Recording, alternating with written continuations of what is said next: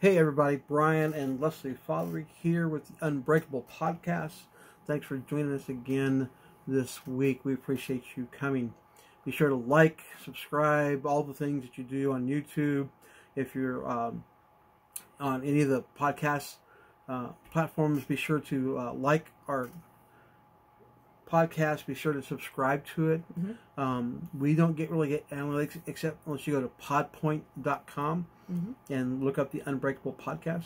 So if you go to Podpoint, you can subscribe to that. You can actually subscribe through your email, and we can let you know when special things are coming, special things that we're doing. If we're going to be in your area doing a conference or bringing books or whatever we're going to do. So if you could do that for us, that'd be great. So that's our shameless plug to start the show. And so be sure to do all of that for us. And we thank you for that.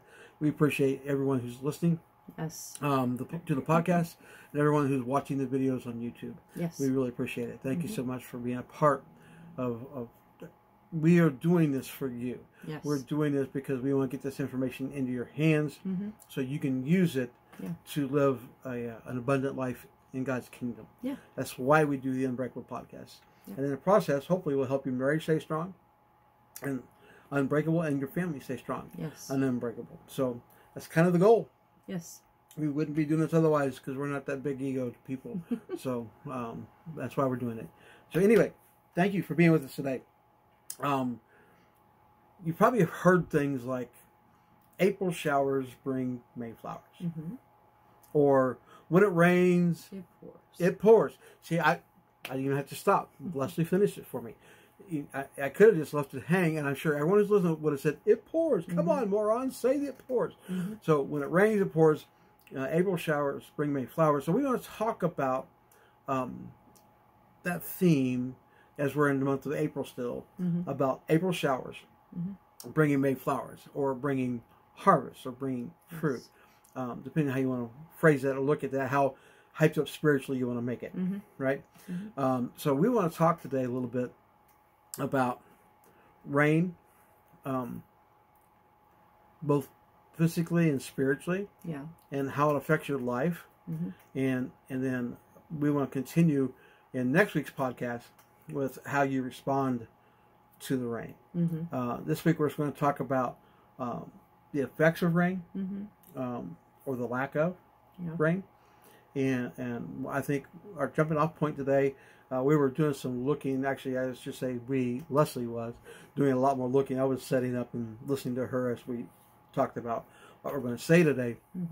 And the scripture that popped up as we were talking about this was the scripture that says it rains on the just and the unjust. People. I think that plays into the whole when bad things happen to good people. People are like, why, God, why? Well, it rains on the just and the unjust. So I want to distinguish. I think there's two different types of rain. As far as in your life goes. I mean, we know the physical rain, right? So let's just look at that, because natural things reveal supernatural things. They do. Yes. So let's look at that. We live in the Midwest. Currently. And so I call March and April mud season. Because the end of March, it begins to rain. And then it rains pretty consistently through the month of April. So where we live, March and April is the rain season, or the what I like to call the mud season, because you can't get away from it. And it is annoying because you have to drive in it. You can't just go out and play, or maybe the lawn's growing and I can't get out to mow it because it's too wet. There's all sorts of things that come with the rain that are negative.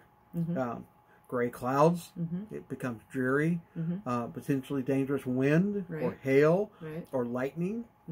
Exciting things come with rain. Where we live, tornadoes come with rain. I don't know where you're from, but where we're at, maybe you're on you're coastal and you get hurricanes. Whatever it is. But for us, it's tornadoes.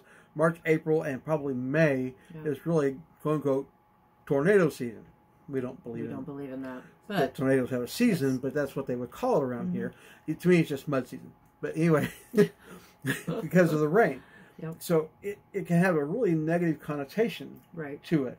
Yeah. However, the results of the rain are good because now the grass is growing. Right. And our flowers. Yes. We live with my in-laws, and my mother-in-law loves to put greenery everywhere. She loves flowers. Everywhere. Yes. And so everything's in bloom, and it's all looking beautiful. The world is turning green. Everywhere. Okay. Anyway. The world is turning green and beautiful with flowers, and that's a benefit. It's a good thing. And the trees begin to bud. Yes. And the critters start to show up. Yeah. You know, the rain brings everything to life. Yeah. So if there's something happening that's rain in your life, it should be bringing life to your life. Right. Absolutely. So when rain is coming and God's pouring rain in your life, when God pours rain, he does it for two reasons. One, to bless. Two, to judge. So long as you're not in a place to be judged, you're probably in pretty good shape. Yeah. And so when God pours his rain out, he pours it out to bless his people. Right. He pours it out to bring prosperity. Right. To bring peace. Yes. To bring reunion and restoration. Leslie was reading about the region in the Middle East and how the rain season is only for a short period of time. And so they have to plant and get ready during that rain season, but it brings life. Then the rest of the year, it's just dry and desolate. The growing season is like dry farming, like dry agriculture. Like they grow it, but it's all growing on the little bit that they got to start with. Yeah. It has to last the whole time. So yeah. So, but now that's not God's kingdom, though. God doesn't eke out blessing. No. Just so you know that. But there are seasons of rain. There are seasons of good rain. There are seasons of bad rain. Torrential rainfall, monsoons, whatever. There are seasons that come and go. And you have to realize it's just a season. But the season can produce good fruit or bad fruit in you. Right. Yeah? Yes. No? Maybe? Yes. So what we want to look at today is what rain does. Because in the natural, it saturates the ground. Right. Right? And if your foundation's good, it won't leak through your foundation into your basement. Right.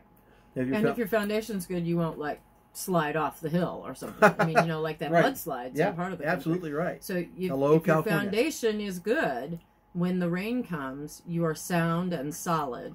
Right. And hopefully you are fully on the rock of Jesus Christ. Right.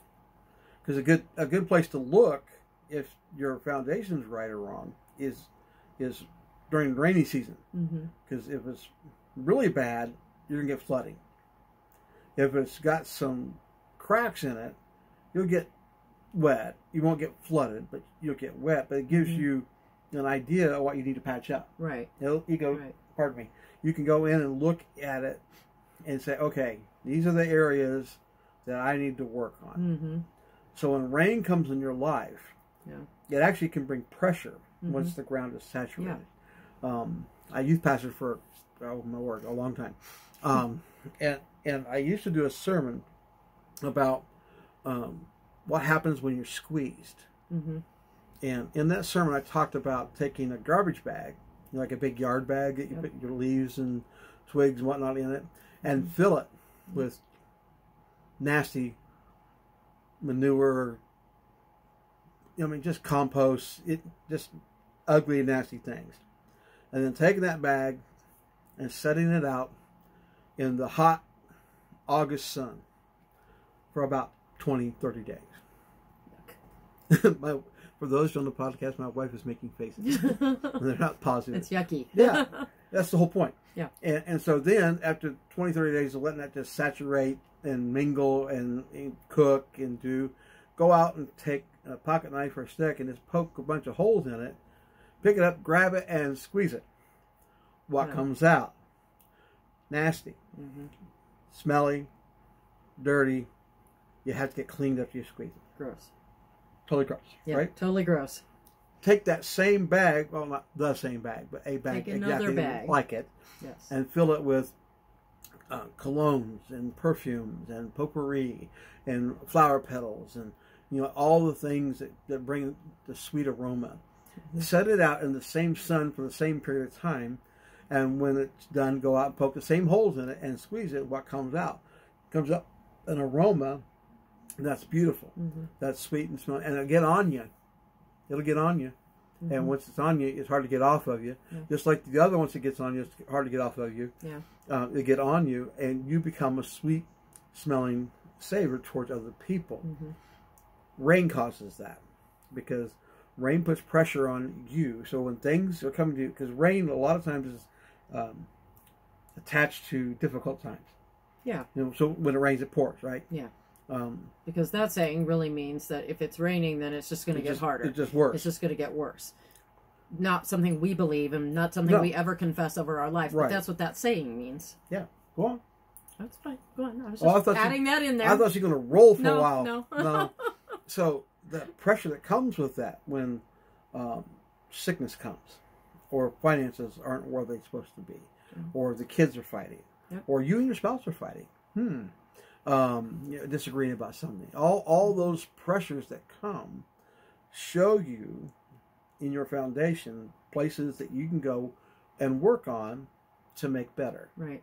They show you places in your life that say, okay, and you can get mad about it. And I'm getting ahead of myself because we're going to talk about that in the next podcast. Yeah. But you can get mad about it, or you can not get mad about it. But you can. For me, it's an assessment. Rain brings a time of assessing. Because when the rain comes, you're going to find out if your roof is leaky, if your foundation's leaky, if you got to fix something in the yard where it puddles up really bad. So I think what he's talking about then is what you believe is part of your foundation. Yes. What you believe, who you are in the Lord, how you respond to the things going on around you, all of the character things about you are considered your foundation. Yeah. And so if you have an excellent foundation, a good solid foundation, when it rains, when bad things happen, or when just good soaking things happen, you don't react in a way that's anti-godlike.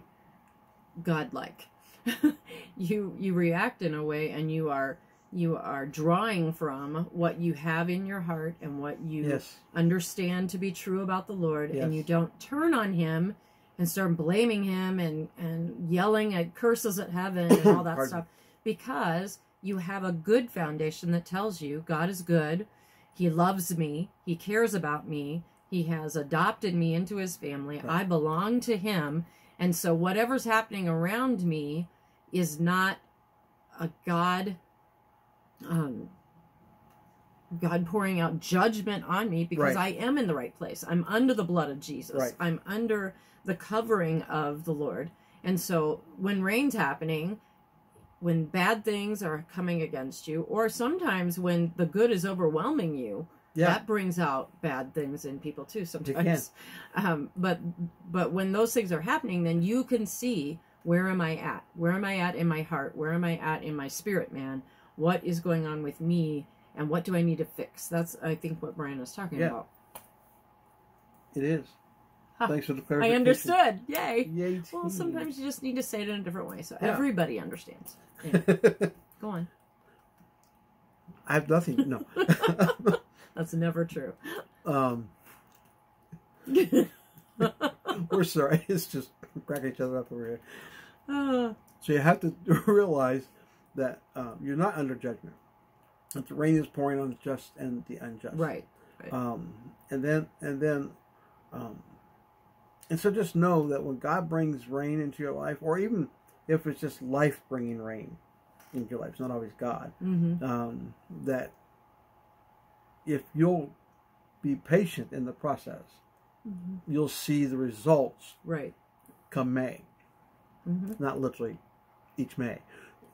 But afterward. But afterwards. Yeah. After the rain has come, you'll get to see the life that it's produced in you and for you. So we want to talk about that. Next, we want to talk about the judgment side of it, and how that looks for those that are in God and those that are not in God. All right, so here we are, the judgment side of rain. So obviously the referral is going to be Noah. Yeah. And the ark. Sure. Right? That's the biggest rain, the first rain. It's rain that is incredibly huge and took out everybody except for Noah and what he had in the ark. Yeah. So. And if you've ever been near flooding, multiply that worldwide, and because flooding's horrible. I had a buddy of mine from college. We live fairly near the Mississippi River. Far enough away from it that's not going to affect us if it floods.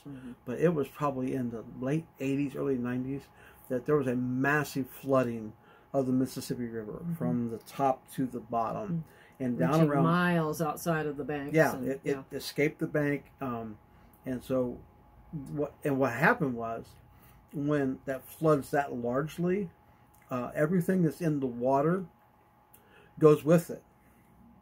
It leaves the encampment of the bank, and so it goes. Like she said, it literally went. It was like 5, 6, 10 miles outside the banks, flooded around the St. Louis and just north of St. Louis region. One of the consequences of that flooding was all the water snakes ended up in all these little towns.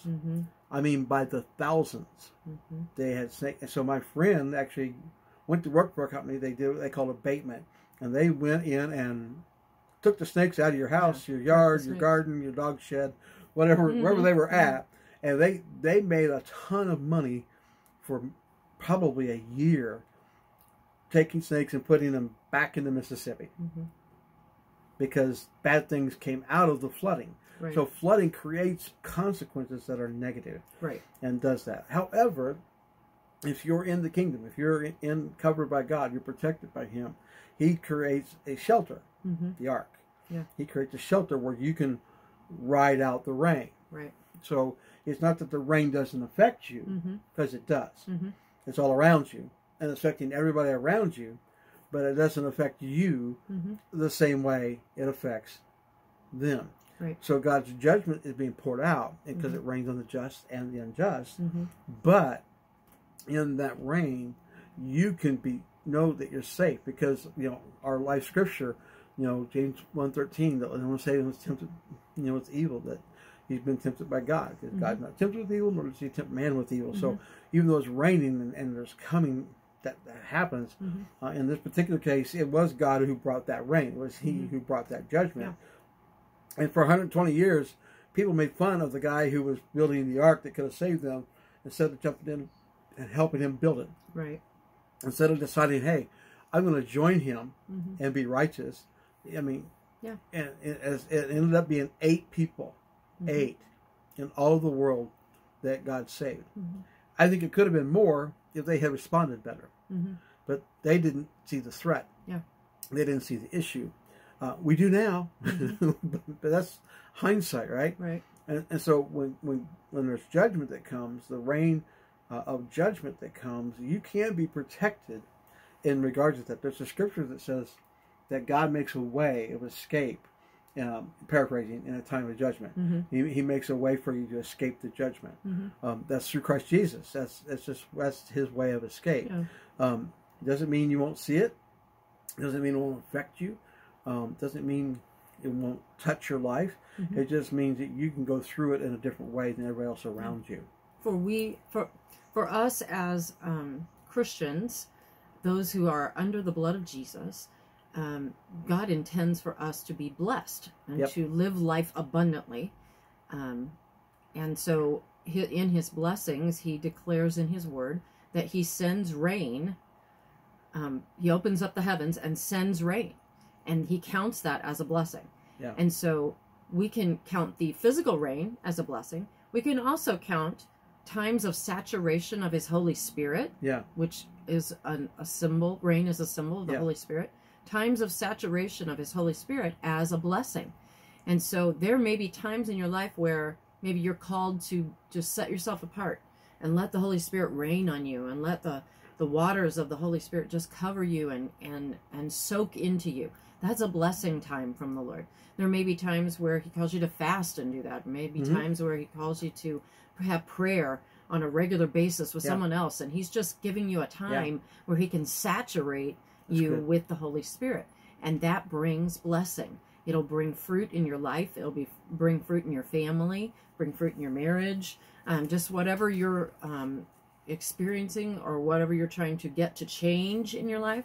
Sometimes there's just that saturating of the Holy Spirit that's necessary. No, that's good. That's really good. I'm not going to add to that or change that. I'm going to leave that lay. I'm going to take the next few minutes and we'll see what Leslie adds to this. But I'm going to take the next few minutes. I want to talk to you about the rain we're seeing right now, especially here in America, in our culture. There's a rain against the family and what the family should look like. Yeah. Our culture has gone crazy. Yeah. And quickly. Yeah. It's really not as quickly as you think. This has been building for years, but it just feels so quick because it's so blatant. Yeah. And so that rain is affecting you. It's touching you. It's happening all around you. It's touched your educational system. Unless you're homeschooling, it's really touched your education. And even there, you're going to have to teach about what's being taught so you can counteract it and create a shelter, an ark for your children in the midst of the culture. Right. Not easily done, but we're doing. We've done that. We have accomplished that. All of our children are raised now and out of school, and so we have done that. And it's really funny because they get involved in situations and circumstances where the things that we taught them have to come out, whether they want it to or not, because they're being challenged by those people their age on raising children, on the pronoun thing, the gender thing, all of that, the sexuality thing. That's a reign that's in the culture that's happening right now, and it's really easy to succumb to the culture and just give in. And do that. You know, years ago, probably 25 years ago, when the culture began to preach, and that's what they were doing. They were indoctrinating and they were preaching. And this isn't meant to be political. This is spiritual. But they were indoctrinating and preaching tolerance. You must tolerate who I am. You must tolerate what I do. You must tolerate my beliefs. But that only counted towards them. But if you disagreed at all, they did not tolerate you. And right now there's a lack of tolerance towards Christianity, towards people of faith. And so that has flipped. So it's gonna affect your family. It's gonna affect you. It's how you decide to sit in the ark and let the rain around you not touch you, but be aware of it. So there's all sorts of things going on right now that I consider rain, and they bring pressure. If you look at corporations right now, they're being pressured to respond to certain agendas, can we say, by different groups who are really very small minority groups. I'm not talking racial minority. I'm talking about other kinds of minority groups, and they're pushing and prodding, and they're putting pressure on corporations to do things that they would have never done 5, 10, 15 years ago. Right. How do you respond to that? How does that affect you? And looking at the reign of judgment that's happening around us, because things are happening that are not positive, right? And they're happening more and more often. You have to learn how to take the bad rains and the good rains and not let them affect you, but let God produce fruit in you, no matter what the season is. Right. No matter if the rain is harmful or if the rain is helpful. It's up to you to respond to that rain. Yes. It's up to you to be ready for that rain. There's a movie out. What was it called? Facing the Giants. And this guy was going through and praying over all the lockers. And the coach was like, "What are you doing?" He goes, "I'm preparing for rain." What? I'm preparing because summer, been rain here in the south. I'm preparing for rain. He was speaking spiritually. Yeah. And so the coach finally caught on to it. So he began to prepare for whatever rain was coming his way. And if you haven't watched the movie, go watch it. It's really good. It's the first big hit by the Kendrick brothers. They've done all sorts of stuff then since then, we won't go on a rabbit trail here. But that's a really good movie. But in that movie, he talked about preparing yourself for the rain.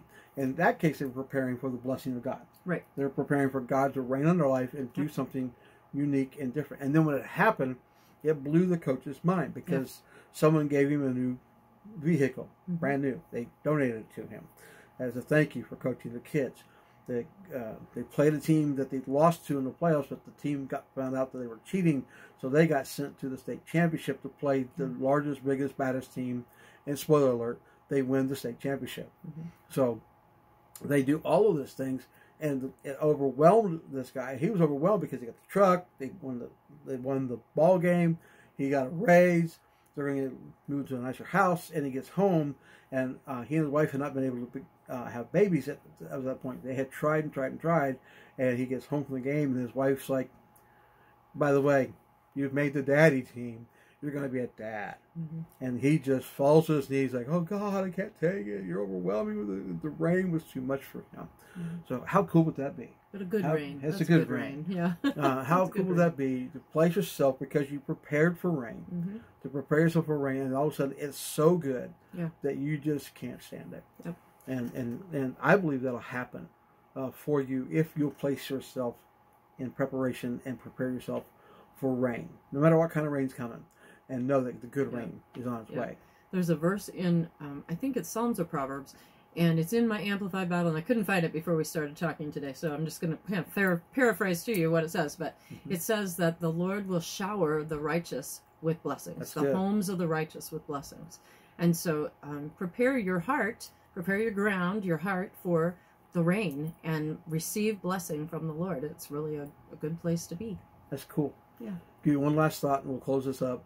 The next time you're taking a shower, and you're standing underneath it, and it's just overwhelming you, begin to think about how God can do that with the shower of His blessing on your life. And just kind of stay in there for a minute and think, that'd be so cool, right? And the Scripture says that He can do above and beyond what you can think and imagine. Right. He's talking about raining blessing onto you in such a way that you won't even be able to.